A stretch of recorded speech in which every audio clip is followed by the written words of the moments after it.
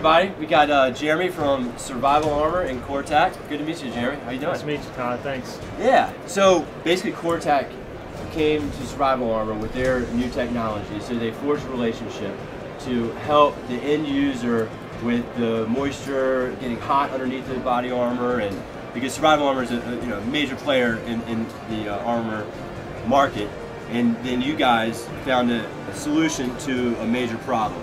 So kind of talk about your Cortac system here. Okay. Well, we developed what's called the CTAV. It's a inflatable device that you pump up, air stays in it for so right here one to 2 weeks, and what it does, it creates a small space for your armor to be held off your body. Allows the thermoregulation process to take place. Right. Hot air to vent naturally from behind your plates and soft armor. And we have a technology that we call EverDry, which is a nanocrystal surface technology that prevents moisture from beating up. It lays flat on the surface, and now the air is incorporated into that microclimate. Yes. It evaporates, and the operator and police officers are staying drier and more comfortable. So you can see in this that there's all these channels that kind of run through it, and that helps the air circulate, and it actually disperses the moisture. Right. It sits, so it doesn't sit on there and then re-soak back into the base layer or whatever they're wearing. And what it does, it actually enhances the performance of your base layers. Right. Because it's allowing air to get to the garment itself. So we're seeing great performance and drying under the armor.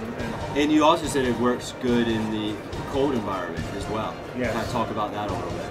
Well, we're getting reports back from several law enforcement agencies who are wearing our CTAVs in the field, and they're staying dry. It's not sweating underneath the armor. Right. And it's improving their daily comfort of wearing their concealable and tactical armor. Nice. So with Survival Armor, I mean, it's a great partnership.